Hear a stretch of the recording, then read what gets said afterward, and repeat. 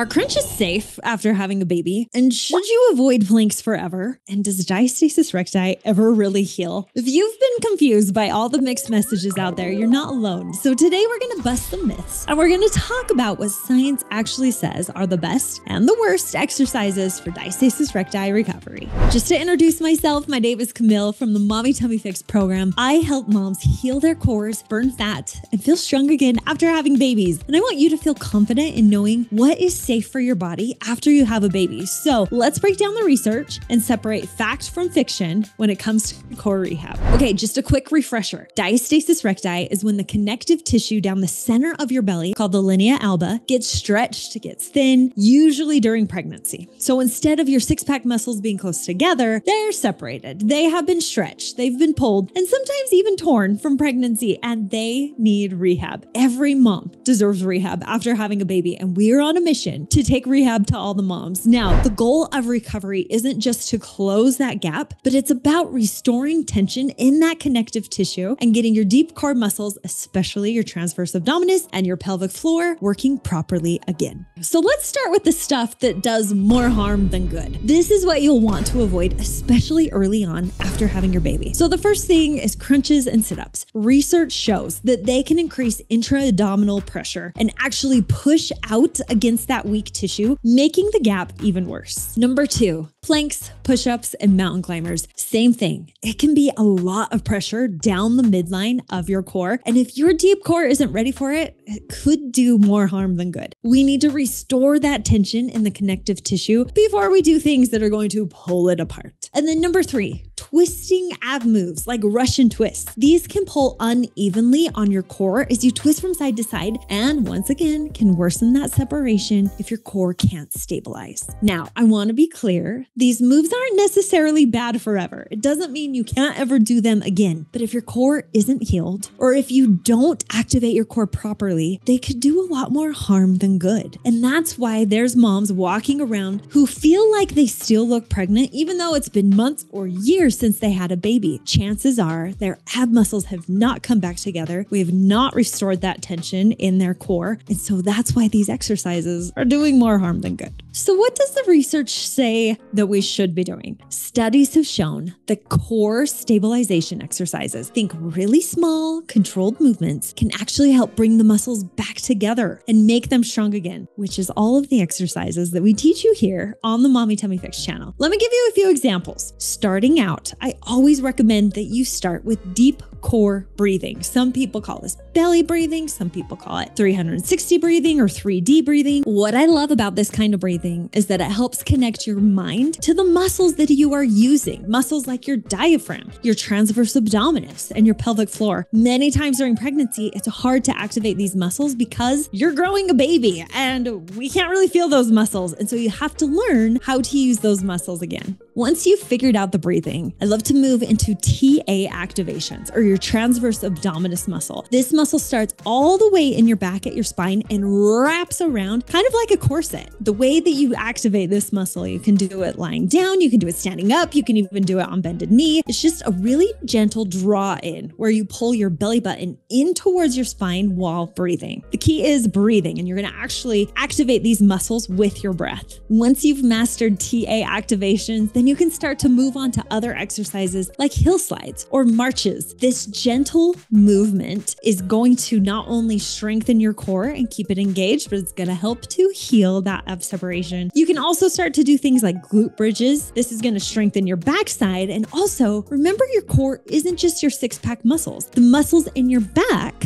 are part of your core as well. So we've got to strengthen our back muscles along with our muscles in the front. It's your total core that we are working on rehabbing. Now, here's what I want every mom to know. You don't have to avoid every ab exercise for the rest of your life now that you've had a baby. Once you have done some rehab exercises for your core and you've learned to activate your core correctly and you've helped to bring that tension back to your core, you've closed that gap, you can start to incorporate moves like planks and sit-ups. They're safe again for you to do. The key is progression. We're going to start gentle. We're going to start with these exercises that I outline today. And then we're going to progress slowly, watching for doming and coning, and we're going to build strength step by step. Remember, it took 9 months to grow a baby. Give yourself some grace and be okay with it taking some time to heal and rehab your body afterward. What I want you to remember is it's never a permanent, don't do this again, but it's about knowing when your body is ready to start incorporating all those ab exercises you used to do before you had kids. All right, moms, the bottom line is this. The best way to heal diastasis recti is by starting small, focusing on deep core activation, and then avoid those high pressure moves until your body is ready. You're the only one who can decide